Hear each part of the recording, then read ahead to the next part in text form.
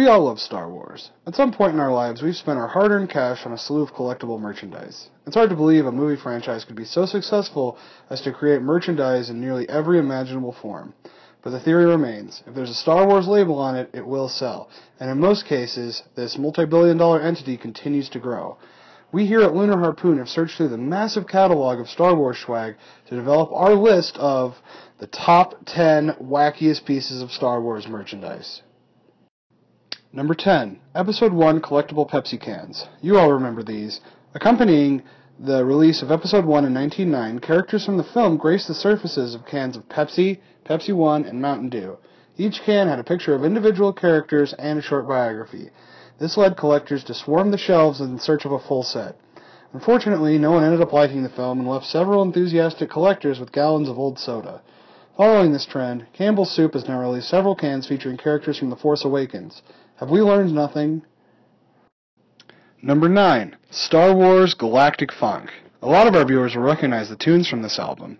In 1977, Millennium Records charged disco artist Miko with the taking of the score from the popular film and arranging the songs in a funky fashion. This album is one of the earliest examples of the profound influence of the first film, and one of the fun facts from this album is one of the producers was John Bon Jovi. Number 8. The Darth Vader Toaster. Available from a number of retailers right now, this half-scalp toaster helmet guarantees the dark side on both ends. This item would have been higher on the list if not for the disappointment that it doesn't force toast the bread from across the room. Number 7. Grillin' Villain Aprons. Get ready for summer and let your party guests know you mean business by adorning yourself with your favorite Star Wars villain. Expect compliments like, "Hey, that's Boba Fett, nice," and "Stormtrooper, that's sweet, bro." You'll have the confidence to feed an entire Imperial fleet with these threads, and the chicks, forget about it. Number 6. Star Knight Bike Cop.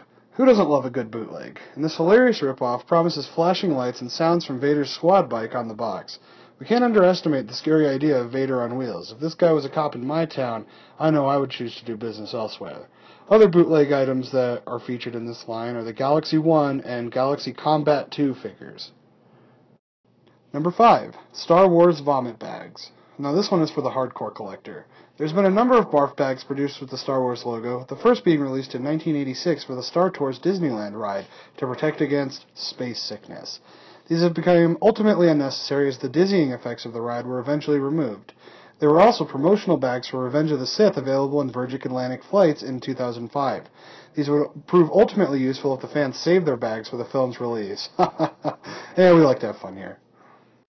Number 4. R2-D2 Measuring Cups. Now here's the perfect Star Wars gift for Mom. The Stack-em-up droid figure can be placed into 8 different measurements, ideal for Star Wars cookies, cakes, and even Star Wars salsa. Measure it all with R2-D2. Of course, this piece is ruined when one of the cups is thrown away with an old coffee container. Number 3. C-3PO Tape Dispenser. Now this is our favorite design of any piece of office equipment. How this was ever approved is beyond me, but clearly C-3PO is sitting in what looks like a fighter jet seat, with the tape being dispensed from between his legs. Complete with the look of surprise when you pull the scotch tape from his midsection, the developers were wise enough to pull the designs of the R2-D2 that dispenses staples out of his rear end.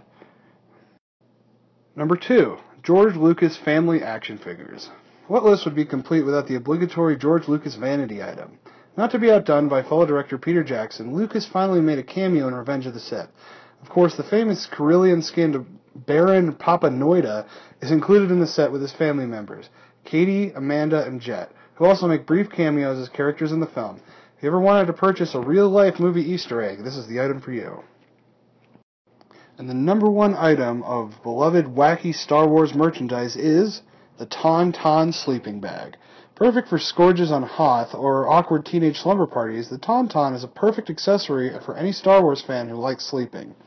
Retailing at $150, this piece is not for the casual fan, but is beloved by Star Wars faithful the world over. And you thought it looked comfortable from the outside. And there you have it, our top 10 favorite obscure pieces of Star Wars memorabilia. Which ones were your favorite?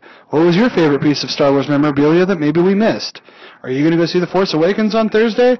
If not, tell us what kind of life-saving surgery you're having instead of going to the movie. Please feel free to comment, like, and subscribe our videos. Also, please follow us on social media, and we're always open for new ideas about what content we want to bring to our viewers. And may the Force be with all of you.